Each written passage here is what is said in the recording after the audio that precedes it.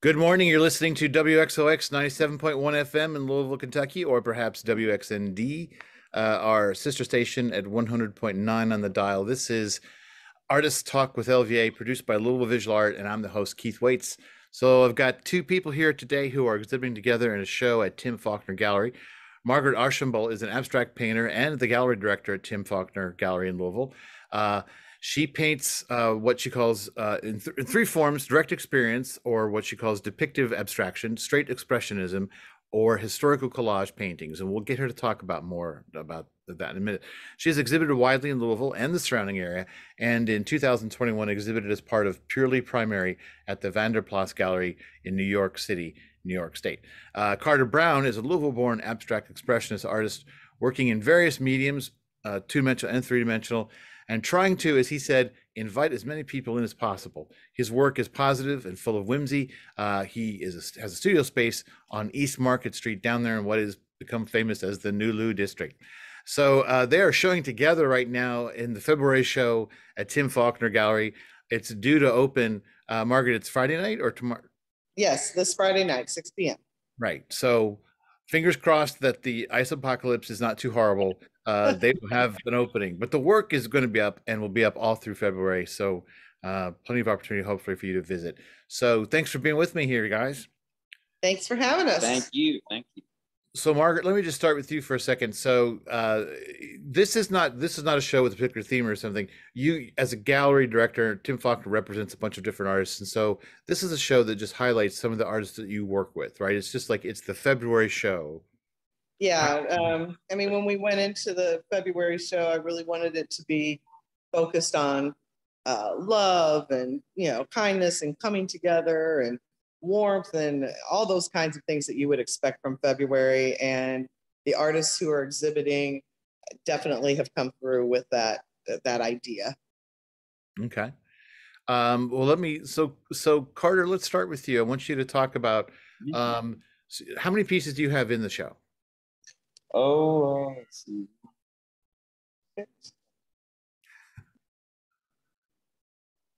That's close to 20. We can't eat some. Well, I guess, yeah, close to one. Did you leave room for the other artists? 16. Yeah. Well, and I should point out, we're doing this interview online. We're recording the interview online, and Margaret and Carter are actually in the gallery, in Tim Faulkner Gallery. So if you get a look at this on YouTube, you'll get a look at the show.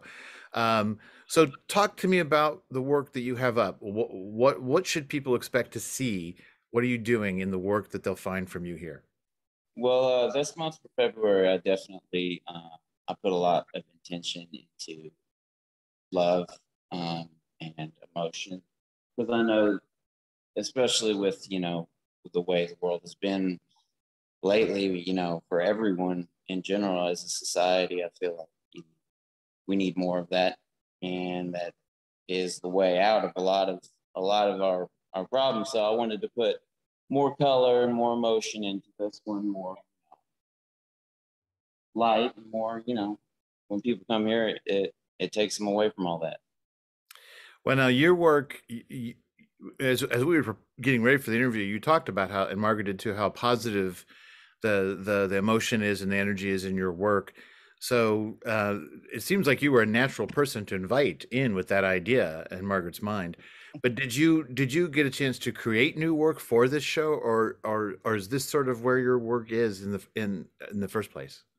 No, actually, yeah, I did get a chance to create new works for this show. I think I'm always in some form trying to not be as repetitive, try to change and see and push the boundaries of what I can do, and I definitely got the chance to create new things for the show with hands and with other designs that I was playing around with the colors. So is this a mix of 2D and 3D work from you? Mm-hmm. Yes, it is. Yeah. Okay. Do you to work both two-dimensionally, and when we talk about two-dimensional, is that mostly painting? You're a painter, right? Yeah, Okay. painting and then a little drawing. Well, painting and drawing, that's just like two sides of the same coin. Yeah, you're right. You're right. Yeah, they're that's painters draw, and not everybody that draws paints, but painters draw. Um, I think is a fair observation. Um, do you work in two-dimensional and three-dimensional work sort of equally, or do you find yourself going through periods where you do a lot of painting and then periods where you want to work more with shapes and space? I definitely go through periods. I definitely do go through periods. I feel like where uh, I tend to completely envelop myself in my work. So when I do want to focus on one area, I kind of just completely drown myself in that area until I feel like I'm all right, I'm going to move on to the next, or I feel like I need to. So, yeah, it definitely is a periodical thing for me. Okay. Margaret, let's talk about your stuff for a minute here, or more than a minute. Um, you're an abstract painter and you work pretty large. Is what I'll find in the gallery right now kind of typical of your work, or how would you describe it? Yeah, I mean, you had mentioned in the intro I have kind of three buckets that I pull from as a painter.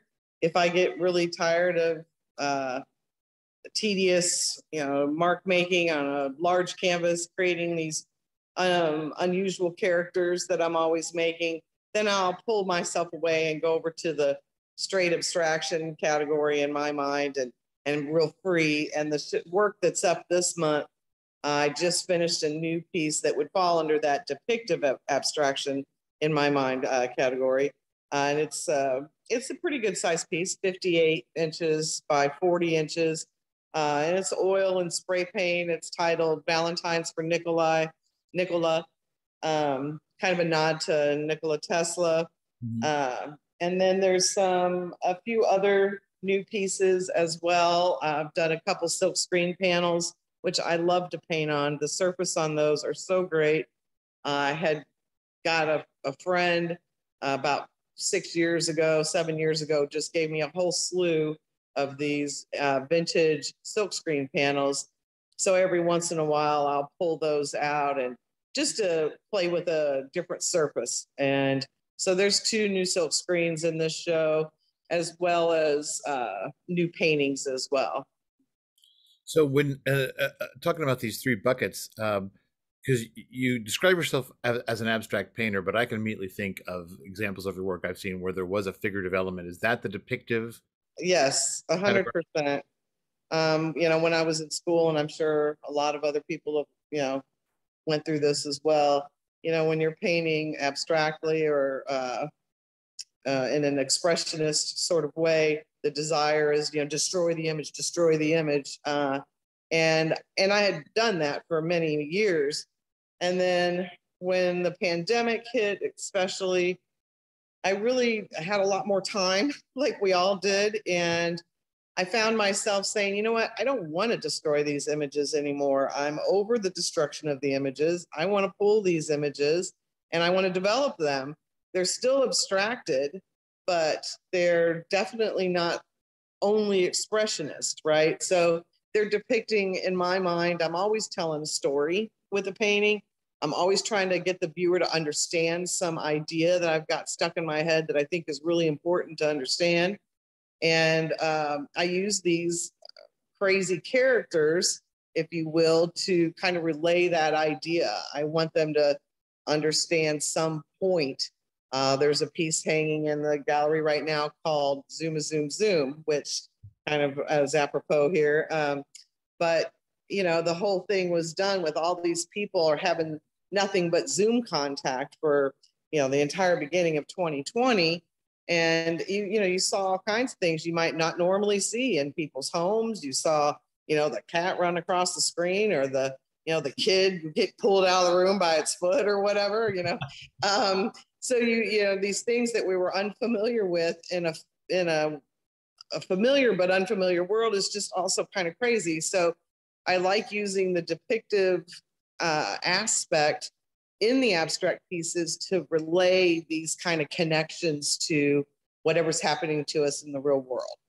And the other pieces that are straight abstract expressionism, I don't pull those images out. I let the piece be the piece, paint be the paint, that whole thing. And that the silk screen panel, there's one up, the new one, and it's straight abstract expressionism. I didn't develop those figures. I let them, be dead on the surface, and then just kind of went with, the expressionist sort of attitude with it.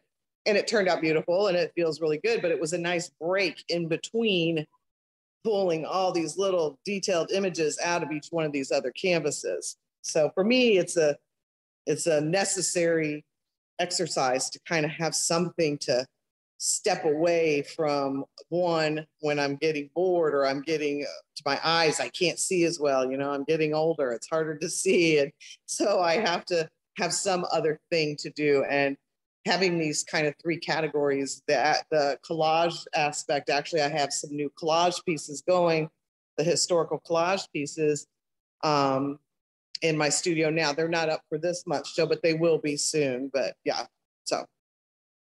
Well, Carter, what occurs as I'm listening to Margaret talk, we talk about those 3 categories, that I feel like what she's talking about is pushing boundaries, which is a very common thing with artists. Do you find, what are boundaries in your mind? Are they things to hurdle over or bust down, or ways to define yourself? How do you think about that? I feel like it's a bit of all of them. I think boundaries, I think personally boundaries are really created by ourselves majority of the times. Mm-hmm. I feel like as artists, we're kind of obligated to take risks and, break boundaries. As artists, I feel like, it's our job to be vulnerable, to be vulnerable and take risks. And I feel like part of that is breaking boundaries. Well, in some of the boundary, though, and I run into this during the show and other times when I write about artist work, it's like when you have to put words to it, you are automatically, it's hard not to have boundaries or classifications or definitions, right? This is an abstract expressionist painting, but, so I can look at somebody's work, but then there's a figure or there's a thing or there's a space that gets developed. And my eye, I find, is always trying to look at stuff that's purely abstract and find the forms and spaces and things that are suggested by it. So it almost seems like Margaret's just like taking that idea and just like pulled it right. I'm done with all that, right? I mean, that's fine. And I like that idea with like my expressionistic or my abstract expressionist pieces. Those are that way. The viewer can stand there all day long and see whatever comes out and what it suggests to them and all that. And that's terrific. And I love to paint that way. I do. That's a very free, spiritual way of painting for me. I really don't have to think about it. You just paint as paint kind of thing. But, the idea of not developing the things that become so obvious to me while I'm painting the canvas, it became an idea in my mind. It's like a crime. I can't not do it. No, I want to see who this is. I want to understand this person or this character or this place or this feeling or whatever it is. So, I decided, screw the boundary. I'm going to do what the heck I want. And that's exactly what I've done. And for me, it feels really good. I like doing it. And I feel like I am relaying important messages to people. Knowing that you only have 36,500 days to love is a really important kind of thing, I think. And if I don't say it, then maybe somebody won't know it. I don't know. I feel like I need to do that. I don't know why. I'm compelled, Keith. Well, I think any good artist is compelled, and people say, like, why do you do it? It's kind of like, well, you don't necessarily do it for the money. I mean, if you're lucky, you can do well by it. But, the starving artist cliche comes from a reality too. 100%. Yeah. So like, Carter, like sitting here, Carter, you seem really young to me, but Margaret was telling me you've been a working artist for what, 10 years? A working artist? No, I wouldn't say I've been a working artist 10 years. Let's say an artist making work. I'm not so concerned. An artist making work, yes. How you pay your bills. I've been an artist making work, you know, I mean, technically for since I've been a kid, I've always been artistic inclined. It's always invited me in. I've always felt home doing art. Now, did you go to art school or anything like that? No, I went to Ballard High School and I was in the art program there. I bet you had Dennis Whitehouse. I did. I know who that. Yeah, he was my art teacher for a couple He years. was just on the show last week. Really? Yeah, he's got some work up at Mormon Gallery. He taught for CFAC, and I had lost touch with him now for a while, and he's painting. That's funny. That is hilarious. What a trip.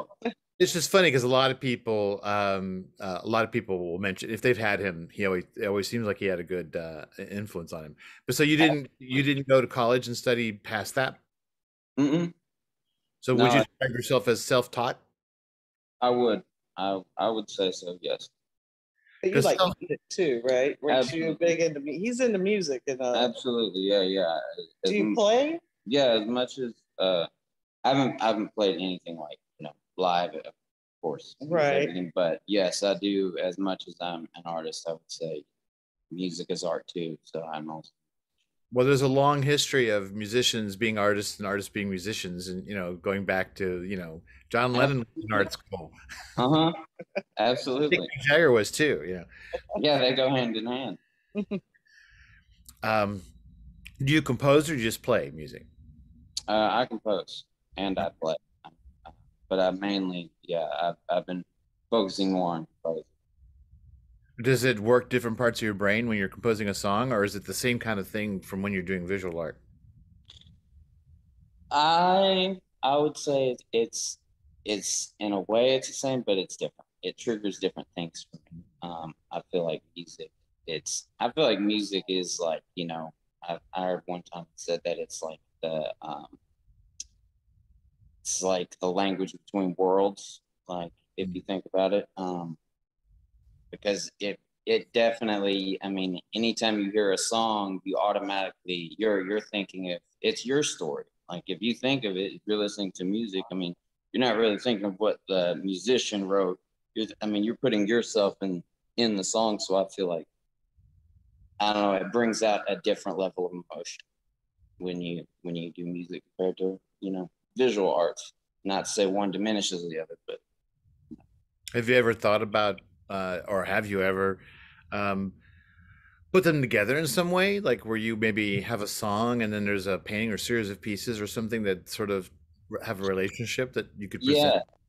I've been thinking about that more and more lately as I've been exploring more in painting and in music, like relating the two, because both of them are, as an artist, they're both my essence. So I feel like I don't see why I wouldn't combine them personally. Because I know Tim Faulkner Gallery's had some outdoor events. It seems like when the weather turns warm, I know. Right. Here we go. Carter has to decide he's going to perform, though. Right. I would love to do that. I'd love to do that. Well, he knows he can do it here, so. We won't make you promise, but we'll be on the lookout for something like that down the line. Yeah, absolutely. Now, Margaret, let me give you the chance because you wear so many hats. So I'll ask you to wear two hats here today. One as an artist, we've talked about your work, but now talk as a gallery director.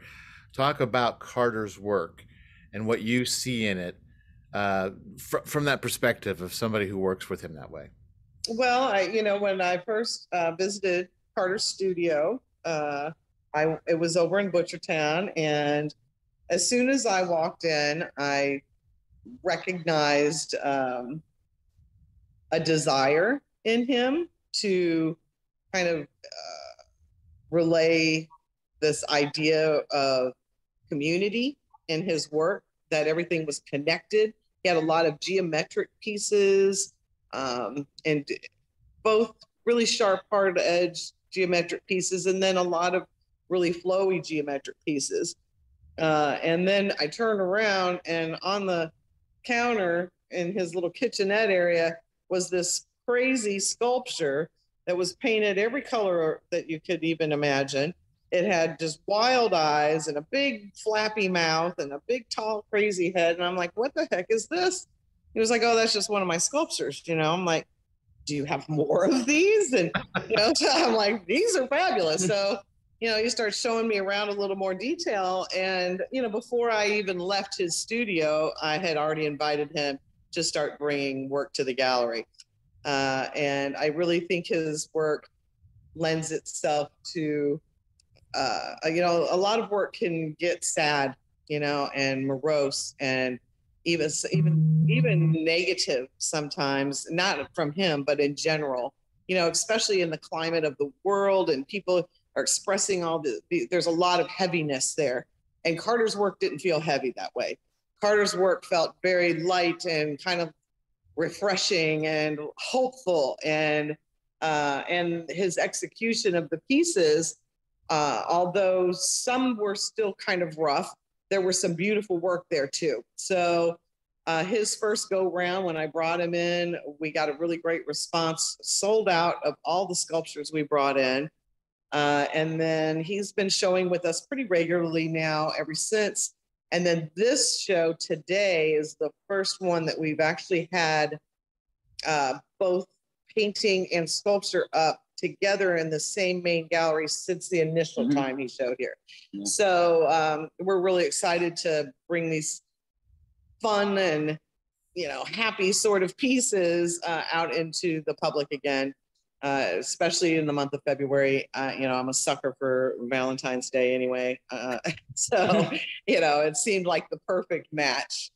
So I'm really glad to, and he's got another really fun new piece that he did. It's a very geometric piece with a lot of strong color in it, really exploring the entire value system and pinks and greens, and the way it works together on this long horizontal canvas is really, really nice. So I'm excited for people to see the work.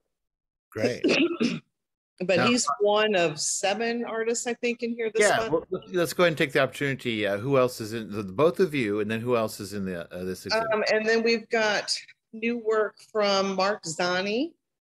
He's a Louisville-based artist as well. We've also got new work from Josh Bleeker, who I think you guys, he had a takeover recently. And then we have Grant Goodwine, who just brought us new drawings. He works a lot in charcoal and acrylic on paper. And they have a real sort of underworld feeling to them, but so much emotion. They're very emotional pieces. And then Jess Allen has some new pieces hanging this month. And besides me, and then Chad McConnell has some new work up this month too. And he's got a solo show coming up next month. That's going to be the first solo show of the new year for us. And then Alex Trainer has some new pieces up too. Okay, cool. Wow. It's a lot to see. Yeah. No shortage of stuff to see here. That's for sure. A lot of beautiful stuff. A lot of beautiful stuff here. Well, so Carter, let me ask you: when you look around, what would be your comment on some, like, what's the stuff that really knocks you out? I don't mean for you to like Margaret stuff. Margaret stuff. Okay, let's try with that. How do you feel about Margaret's stuff? Like, what's your reaction when you look at Margaret's work, and how would you sort of, the way she talked about your work? Take a minute to put that eye on it. Well, I mean, okay, so Margaret's work, to me, I mean, I'm kind of blown back by it, just because, you know, of how, like, I feel like I step into them when I walk up on them. They're so big, and, like, you know, just the palettes that she uses and the way that she paints, like her strokes and everything about them, that it's really just like guides your eyes all the way around it. Like, I feel like I just step into them when I'm there. And then the difference between how some of them aren't as like tight and controlled as some of the other ones. Like, some of them are more like, you know, I don't know what I would call it. Masterpieces? Is Yeah, that the they're word? all No, I'm yeah. kidding. I'm kidding. Some of them are masterpieces. Others are masterpieces. I'm kidding. Yes. I'm kidding. No, But yeah, but some are the more free, the yeah, some of expressionistic them are pieces. more free, and you can just see that it looks like she just threw herself onto canvas, and I love that. Like, that's what I love about it. Well, which one of those three silos that she discussed for her paintings, which one do you respond to the strongest? Hmm. And I don't mean like there's a qualitative judgment between them, but just like I would imagine, you know, reaction to art is very subjective, and different people respond to things different way. But which part of her work moves you more? I would say, I don't know. I feel like personally, I've changed a bit more as an artist because I've looked more towards like reactionary work too. So I feel like more as recent that more reactionary work, but as much of the expressionary too, like just seeing like, your expression work. I don't know. It's hard to choose for me because I feel like I kind of lean both ways sometimes. Like, he's sucking up. Don't let him fool you. Well, I was trying to give him that opportunity. I know. I'm giving him a hard time. It's all right. Well, so let me ask you both this question, since Carter, you've been around for a while, and so let's go back to let's stay with you, Carter. So you've been working as an artist for 10 years, or you know, like you say, really all your life, but sort of in the world of it, in terms of galleries and having a studio space for long enough. What do you think has changed in that 10 years about the visual arts community in Louisville? in Louisville, Yeah. I feel like it's blown up. Honestly, I mean, as I've grown up too, and seen people that I know and friends of mine that have contributed to it, and the community as a whole, I feel like, you know, just the way the world has gone, we've grown a lot artistically. Like we have encouraged expression, creativity so much more, and I feel like you can see that in the way that we live our lives here. Like, I feel like the art community here is definitely it's flourishing. It's flourishing in my eyes. I feel like, you know. Do, do, do you feel like you've grown and flourished with it? Absolutely, and I feel like it's inspired me in so many different ways. And the more I've tried to be involved, the more I've made a goal of being involved in the art community and in the community in general. I feel like, yeah, it's inspired me and helped me flourish in many different ways. So, Margaret, let's put the same question to you, and because you've been, I don't know, has it been about 10 years or more? Thank you, Keith, for that. I appreciate that. As a professional. Well, I mean, I started showing in Louisville in 1997 at Bob Higgins Gallery, at the Anonymous Artist Gallery over there on across from Walden. Has it changed over the years? I'd say so, yeah. But how is it? Like, how would you? Well, I mean, you know, way before there was a Tim Faulkner Gallery, and I was showing with Swanson on Chuck Swanson's, you know, the Market Street was this little hub, and it had all these great little places. You know, Billy Hertz was down there, and, you know, there were just a lot of activity in one concentrated area. And now, not that it's a bad thing, that's really not there anymore. You know, it's more spread out. And I think it's more inviting now than it was back then.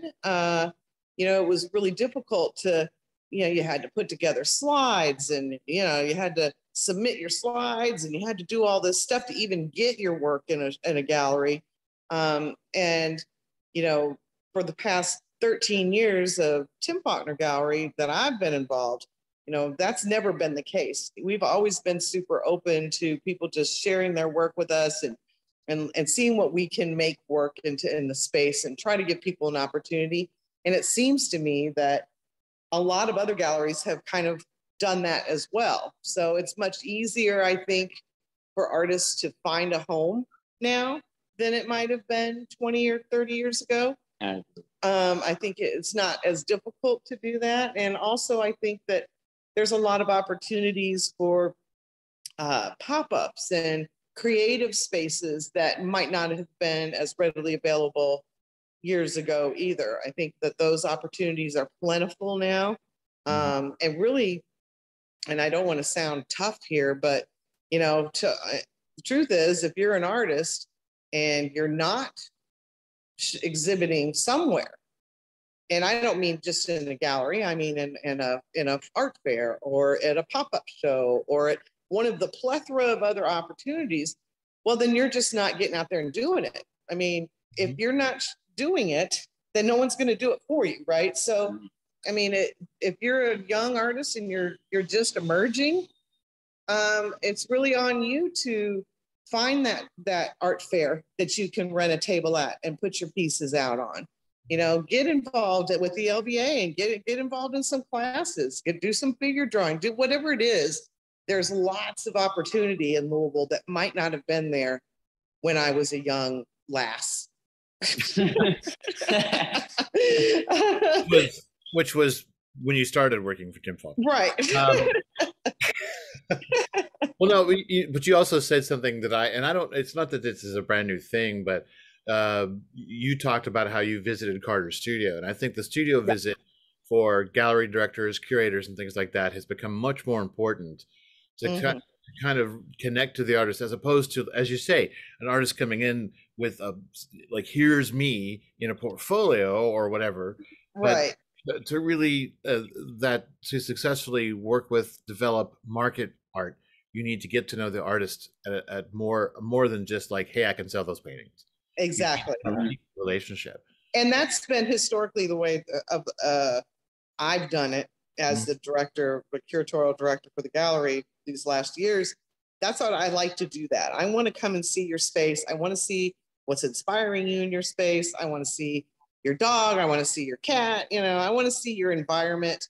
I really feel like I get to know the artist better when I can see that environment. And it helps me to relay that to the viewer or the guest in the gallery when they come in. I get to talk about the artist a little bit and talk about where they live and what they do and about their practice. And without that studio visit, I wouldn't have that ability to do that. Carter, when she visited, were you nervous? Were you intimidated?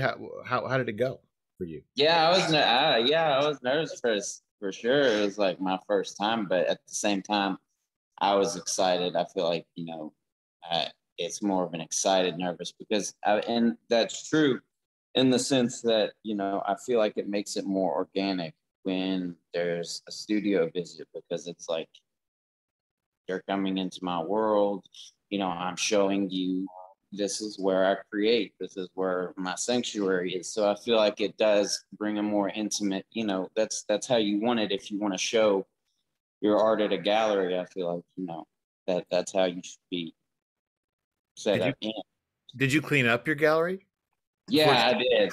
It was so nice. I couldn't believe it. I was like, "Ooh, this is a nice place." Yeah, I totally. Because I'm of two minds. There's a part of it that says like, don't clean up your gallery, man. I want to see how the work happens. Don't do too much. Give me a seat to sit on that I won't get my paint on my pants. But I've come to your studio for a reason.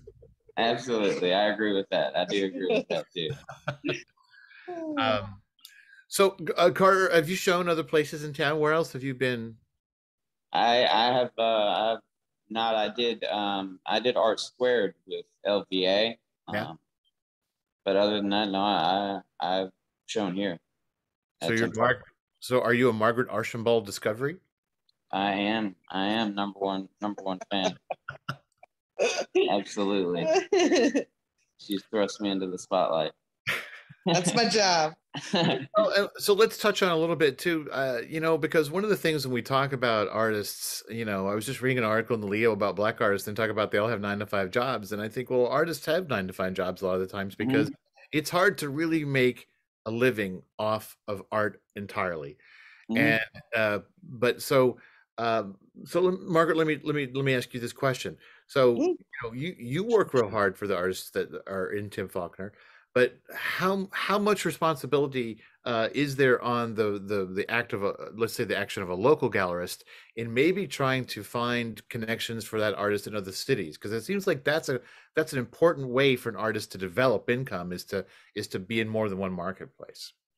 The truth is there's no denying that's a fact. Louisville is definitely a very small market, art-wise. And there's only so much to go around. So I have two answers to that question. Number one, I think that if you make art accessible and affordable, then you can broaden your market, which is what we've done at the gallery. I mean, we have pieces as low as $50, and we have pieces as expensive as $15,000. So, we're not cutting out any segment of the population here at this particular gallery. And then the second part to that is, yes, I think that reaching out into other markets and getting the artists in the Louisville bench, which our bench is actually quite large. I don't know about other cities, I can't really say, but I know that Louisville's bench of artists is deep, talented, diverse, and really strong. But getting them into another market is extremely difficult, especially from the gallery perspective. I mean, myself, I've been showing for whatever. I don't even want to say it out loud. That makes me feel so old. The numbers in longer my than head. Carter. I'm like, I've been showing for 30 years, but you've been showing longer than Carter. Right, just a little longer. But even for myself, right, it has taken until just recently, this past maybe 2 years, that finally perseverance has paid off, and my work is being shown in places like in California and in New York, and it getting out of this small market in Louisville. That's been extremely hard. And I'm not going to sugarcoat it. It really has been. And not having a regular 9 to 5 is really difficult to live on ramen is not always the greatest thing. But if you can stick to it, if you really believe in what you're creating and you really have a passion to keep doing it until you can't hold a paintbrush in your hand again, then eventually, if you as the artist reach out, you're going to find those other markets. You are going to find people that are interested in your work.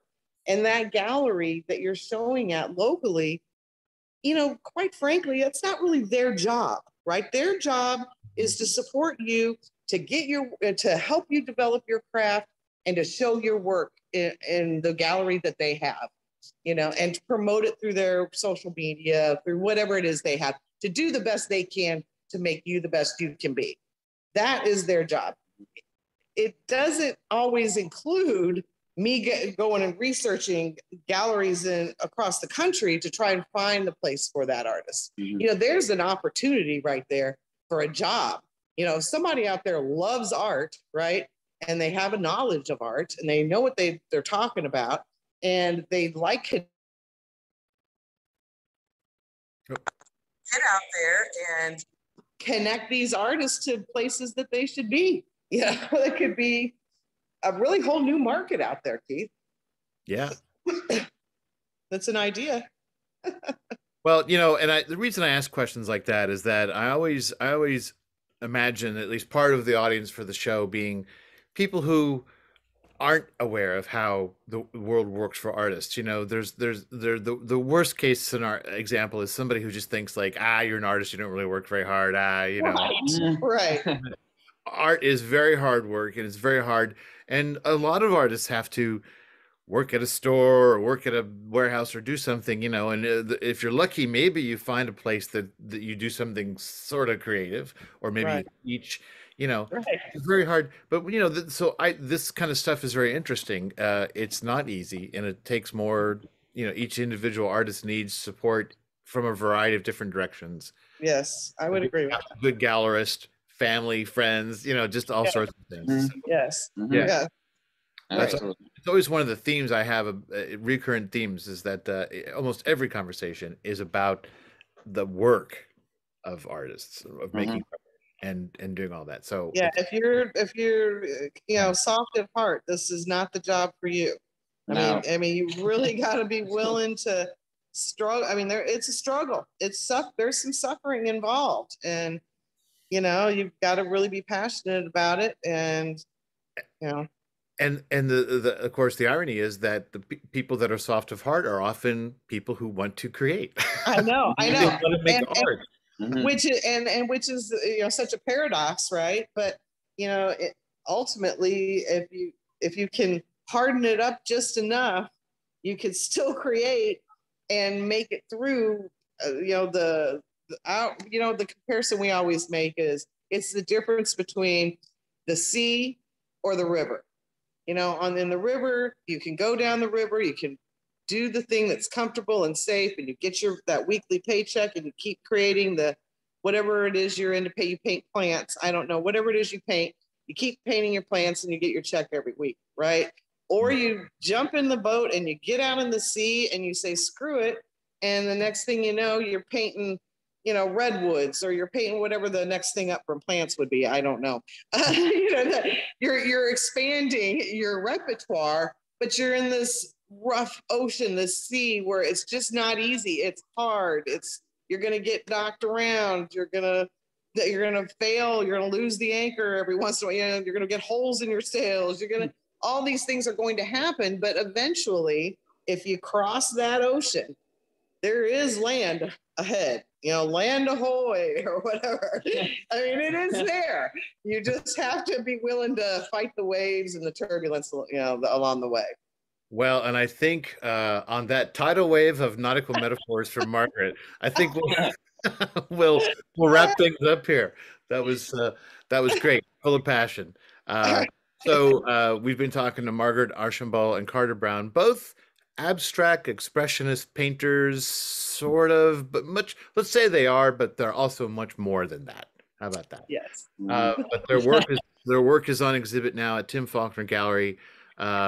Opening February 4th. Was that Friday? Yep. Yeah, February 4th, and running through the rest of the month.